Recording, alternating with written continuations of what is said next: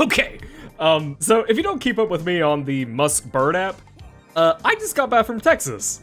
I was visiting my girlfriend and I spent about 2 weeks there, and just a few days into my trip, wouldn't you know it, Duviri came out. So obviously I didn't really have a lot of time to delve into the update around that period, so it's been like, I don't know, like a week and a half since it released. Not sure, but who cares? Duviri is a bit of an interesting update for me because I actually don't know too much about it. I unconsciously missed a lot of the streams and reveals related to it. So for example, a dev stream would happen and then I'd miss it and then I'd be like, oh, I should go back and watch that Warframe influencer. And then I just never did. So I've kind of been in the dark about it, outside of very obvious tidbits due to either osmosis or just really old info. Like, I know it's mainly focused on the Drifter, I know there's horses, I know there's worms, but yeah, similar to the new war, this is going to be a cut of all of my raw first impressions and whatever unfunnies I spout out of my mouth. You'll have to forgive me, I'm still battling jet lag from being several thousand feet up in the sky within a very loud tin can. Shoutouts to Texas, by the way, just as hot as Florida, but with more aggressive drivers, and somehow no truck nuts. I didn't see a single pair anywhere, which really caught me off guard because Texas, but the Duviri paradox has arrived. Duviri is here. Precisely where and when has been hard to pinpoint, but Drifter's time in Duviri is finally becoming clear. Start the Duviri paradox quest and experience a never-ending spiral of life, death, and rebirth at the hand of Dominus Thraxx. Okay, this is a lot. I was gonna read through all of this. I don't think that's a good idea anymore. Thank you for returning to me, operator. Go fuck yourself, Ortis. Oh, my balls! Also gonna put up the audio bit, just in case there's, you know, good music or anything like that. Oh, what do we have here? Naughty, naughty, Ortis. You know you aren't allowed to speak. By the way, D, don't think I forgot about you fucking up my igloo, by the way. I don't know if I pointed this out in a video, but shortly after I finished this, a bunch of holes appeared in it, and I refused to fix them. So if you're watching, Rebecca, please fix my igloo. Thank you. At least my iBuddy is still up there. Hi, buddy. Okay, here we are. Oh, what are you? Oh, you look like a fucking Payday 2 mask. Off we go. Oh, I saw this. I swear that thing is just Longhorse. Look at it, it's just fucking Longhorse. I like the idea that the Drifter is just being attacked by an invisible force like fucking, like Patrick from SpongeBob. No, have mercy.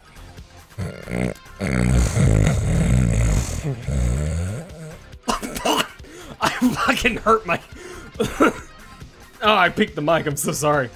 Oh, I hurt my fucking nose. I'm going to try that. I'm going to try that, and if that doesn't fucking work, we're gonna have a problem. Ever get that feeling you're stuck, spinning inside your little wheel, only to find... Yeah, isn't there gonna be a hand here? It is! Mommy hand! This I do remember. How could I not? Oh god, my cosmetics are all fucking wrong. Oh, I get it. Literal hand holding. What are you doing? You think you're in 2014, my guy? Oh. Port. Is that bracket? Wait, what do you mean bracket? What the fuck? Why is it on bracket? Okay, no, space does the same thing, but what was... Yeah, what's that? You know what, I'm not gonna question it. I'll fix it later. Oh, hang on, it's not important. Oh, fuck off! Bombastine? I am the Bombastine. Oh, wow, I pronounced it right. Lucinia? Lucinia. Yeah.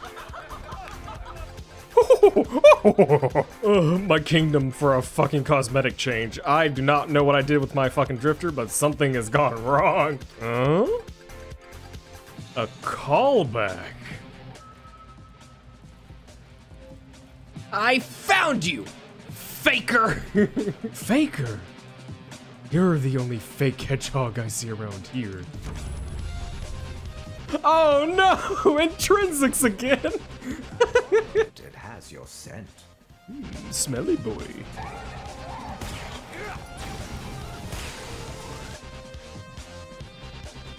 How many fucking times have I done this now? There's no lucky here. I can't pick any of these. Is this real?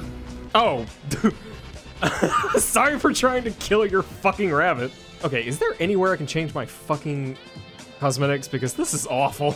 I don't know, that kind of looks like a mirror. Oh, it is. Please?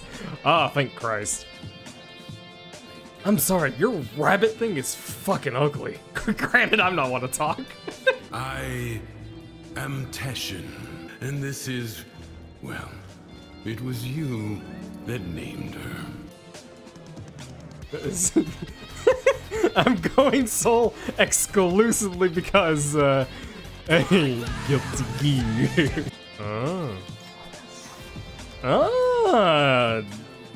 Dual katanas finally. Wow, that's a fast charge attack. Damn. It looks a little bit silly, but what can you do? Not this shit again. Fuck. All right, dead, I'm off. Oh God, lock on. Oh God, that's so weird. Why is there fucking lock on? Okay. Wait, is that not a ranged attack? D, why does this look like a fucking, like, pocket sand attack?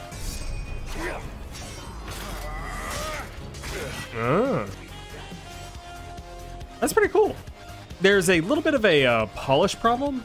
Wait, flight projectiles. That's pretty fucking cool, not gonna lie. I will say that there is a lack of polish. The lock-on camera needs to be a little bit more... How do I explain this? The camera needs to be a little bit less tight. Like, the camera is way too focused on the target. It could do with some maneuverability around the target, if that makes sense. Like I guess what I'll do is that I'll show a clip of Elden Ring and its lock-on. And yeah, in that game, the lock-on is a lot more loose and the camera isn't as strict, I guess is the word. But I definitely see what they're going for, and it's honestly pretty fucking cool. Now here's the real question. Are there iframes? Enemies have special abilities that can be interrupted by using your quick shot when you see like attack. Wow, T really wants to have an in-depth system. Let me see something real quick. Do that again. So he does vertical, vertical. Can you jump this? You can. Oh, there's iframes on the roll. Dark Souls. Choose. Oh God. This shit again. I'm a basic bitch. I'm gonna go scale. But why the fuck do I have to choose? What is Teshin gonna do with the other two? Oh, are you fucking kidding me? What do you mean? I've been playing this game for how fucking long? 10 years? Oh my God. I didn't even need a bullet jump there or an aim glide. Wait. Let's see if I can get across this without using what they want me to. Yeah. Wall dash? No, I don't think I will. I always thought this was funny about Warframe. If you jump, the enemy accuracy is made really, really, really shit. So unless you're really close to an enemy, they'll usually just miss. I just found that really funny because if you're just running around, it's not nearly the same. You see, I'm still getting hit. I know this is like probably really obvious information to a lot of people, but when you're new, it becomes very apparent just how easy jumping can allow you to avoid bullets. Obviously, it's not 100%, but still. Select a secondary weapon. Ak Vasto, Pirana, Lex. That was a really random selection of secondaries, so it's making me wonder, are those random? Did everyone get those same secondary choices? The Boltor, the Tigger. Okay, no, this isn't random. That's... I would have gotten a Prime by now, right? Man, you have to take the fucking Boltor. Classic, dude. Nothing against Tigris enjoyers, I just really like the old school Boltor when I'm playing, you know, low-level missions. You know, sometimes it feels good to go back to, like, very low-level Warframe and just watch the weapons perform. Like, where the fuck did he go? You're no Tenno, but I have seen worse. Oh yeah, you're no Tenno, I've seen better. 10 years of experience, fuck you. Teshin, where did Volt and Mag go? Teshin? Oh. Look around. Yeah, I mean, it's a cave. Hello? Traversing the Undercroft. Eh? This is so fucking weird. But like, in a good way.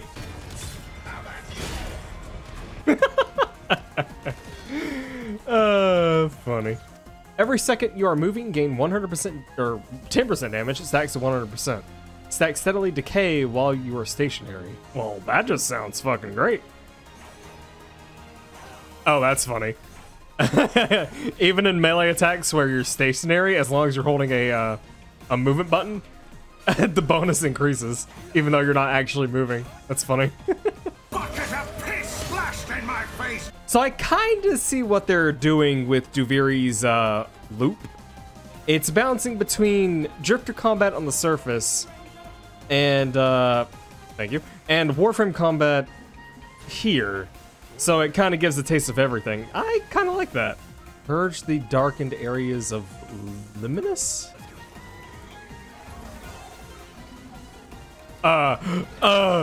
Please. Oh god, I didn't know that was a hole. Fuck. Good. See you, dickhead. A Harbinger of Joy.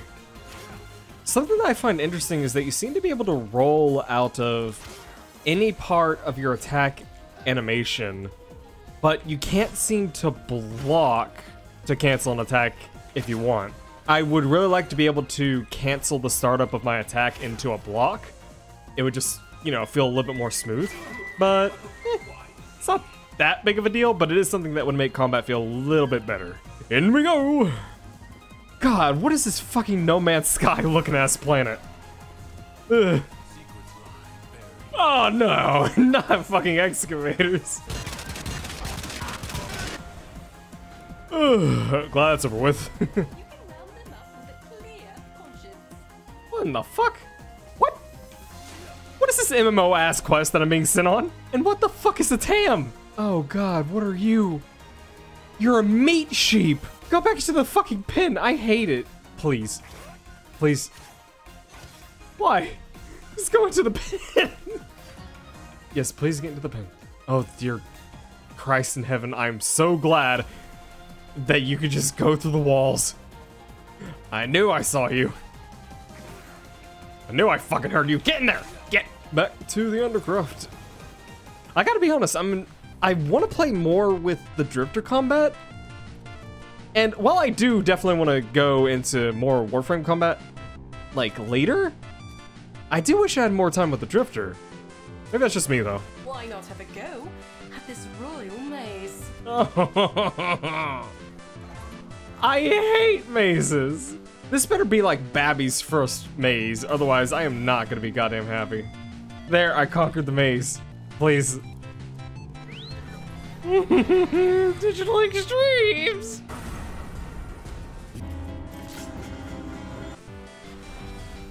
Oh, it's green!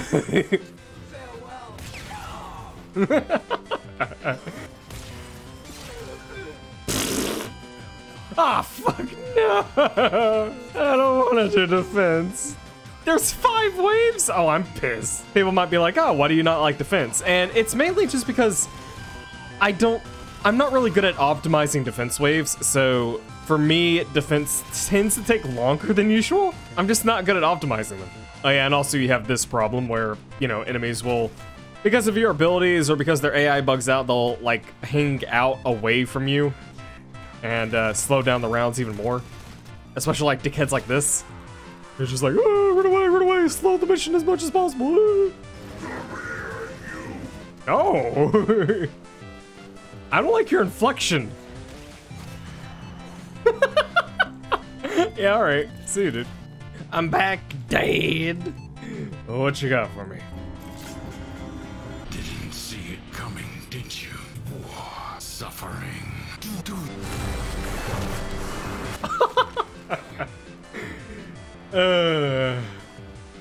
Elderly abuse. Ah! Zoomer abuse. And I'm back. I'm gonna stab this fucking rabbit, dude.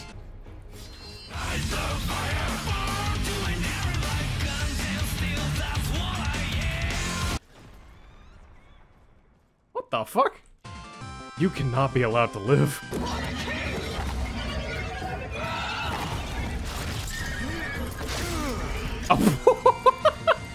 It wasn't even a fight. So good. Worm battle? I'm gonna do something very funny to this tower.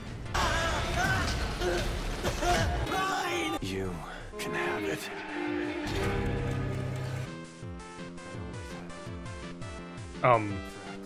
Hello? Focus, please? Oh, this is what it's like when I don't have my fucking glasses on. Oh, and that was it. Well, I do know that I'm missing a number of things. I know that I'm missing aura worm battles, and I know I'm missing things like the circuit. And even at the start, when we logged in, it was saying how there's like 3 new game modes and things like that. So I'm actually going to try to get to those before ending the video.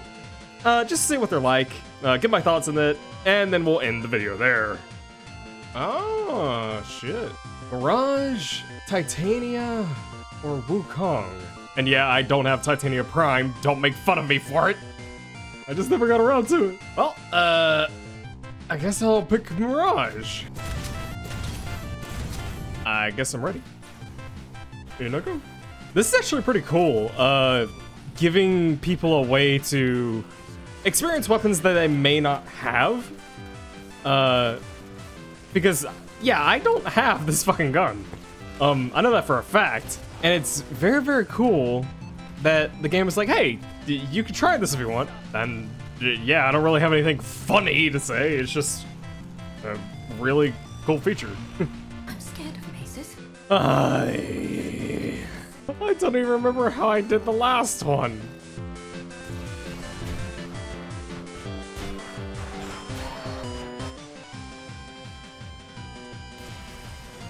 What?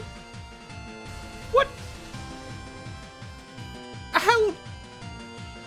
I didn't stop shit. I went around in a circle. Please no defense, please no defense, please no defense, please no defense, please no defense, please no. Fuck! Did you just fucking judgment cut me? Is that what I just saw? This is very interesting. Having like these side objectives you can do to also get decrees and like intrinsics for your drifter, that's really fucking nice. I really do like that because it means that you don't have to, if you really don't want to, you don't have to grind these stage missions where you have like multiple stages and you go into the Undercroft and Overworld over and over and over. So very, very nice. Appreciated. Oh god, I got fucking womboed. That's alright, I can just roll on your cock and get my HP back, idiot. Summon Aura Worm. Okay, so that's how you do it. Okay, well, you're not really giving me instructions, game, but... So, first idea.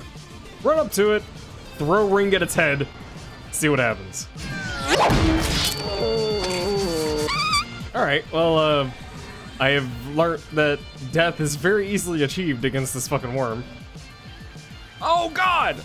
Oh, God, I didn't see it against the background! Oh, fuck! Yeah, I don't like that. Oh god, it still hit me. Oh, I wonder if I can just throw the Orpheus at it. Can I literally just throw a fucking disc at it? Oh my god. I'm coming for you, dickhead. Oh god, what the fuck? Okay, so getting in front of it seemed like a really bad idea. Oh god. Oh god, what the fuck? Oh fuck!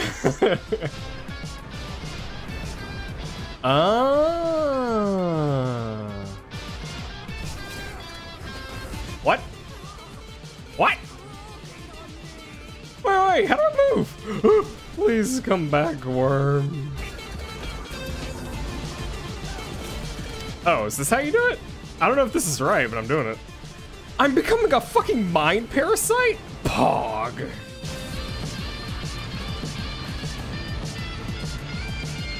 Oh, you're large. You're a long horse. Oh, I realized I have just made a crucial mistake in my weapon choice.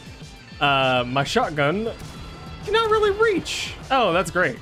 Oh, that's lovely. Oh, okay. Ah, back up again. I would really like that Imperator again, please. Oh, praise be Mirage buffs. Yeah, you're dead. See ya, bitch.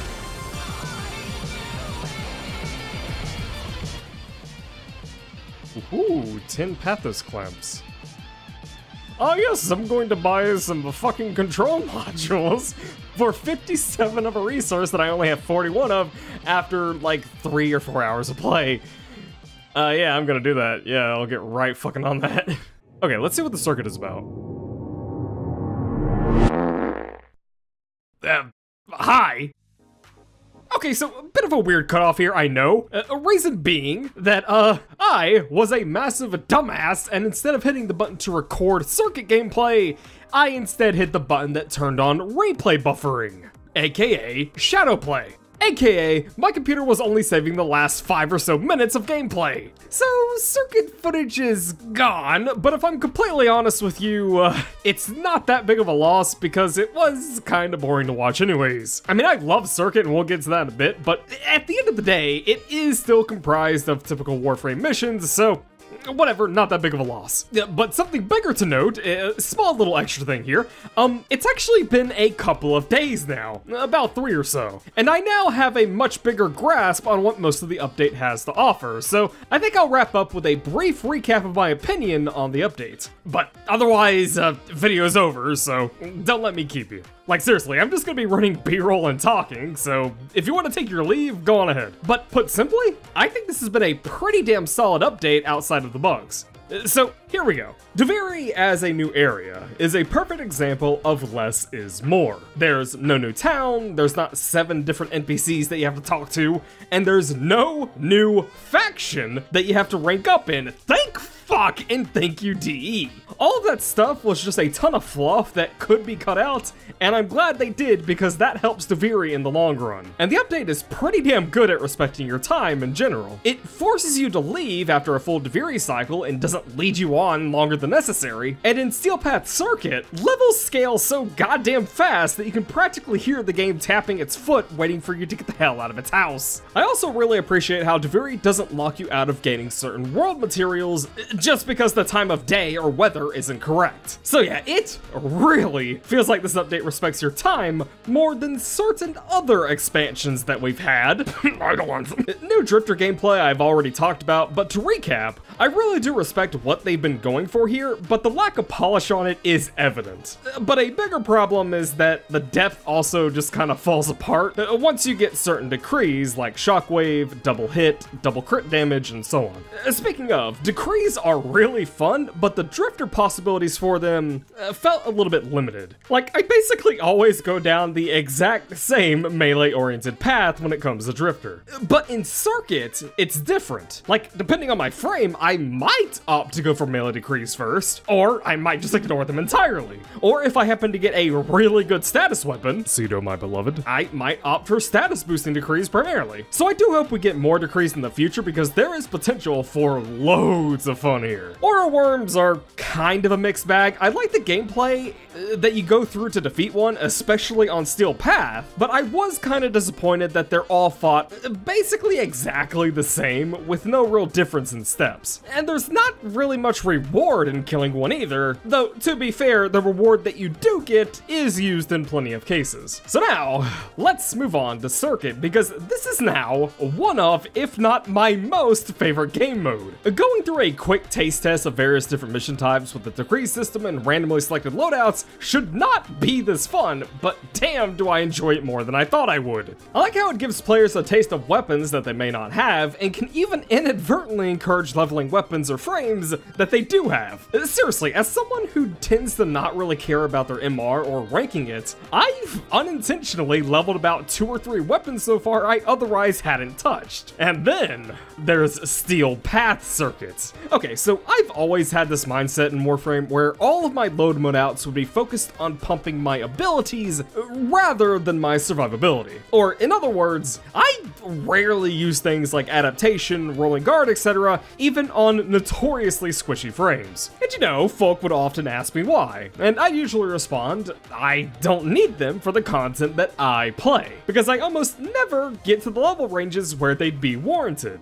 Well, Steel Circuit has officially slapped me across the face because god damn does it throw you into the thick of things, and really quickly too. Levels in Steel Circuit scale extremely fast, and it has forced me to essentially dedicate a build slot in all of my frames exclusively to be able to survive in this mode past the 30-minute mark. It's given me a chance to experience a side of Warframe that I never really bothered to touch because, I mean, there was just no reason to go this high in levels. The circuits aren't just fun, but rewarding too. Normal Circuit grants players a different way of attaining certain frames, which is fantastic for newbies, but also great for vets who are still looking to flesh out their flesh wall. And in Steel Path, you instead get Incarnon forms of old school weaponry. And speaking as a crusty old timer, I love these. Incarnon Genocide, Genesis is whatever,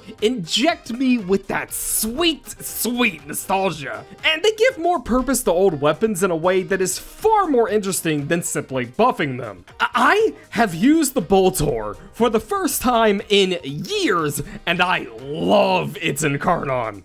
They have even gotten me to use the fucking ceramic dagger, a weapon that I am reasonably confident had fewer users than I have limbs. These things are some of my favorite additions to the game in years, and having just gotten the Toxicus Incarnon, I can tell you right now, I will be very mad if we don't get more of these consistently. So DE, I await the day you give me ones for the Acrid, the Heat/Dark Sword, and yes, even the Stug.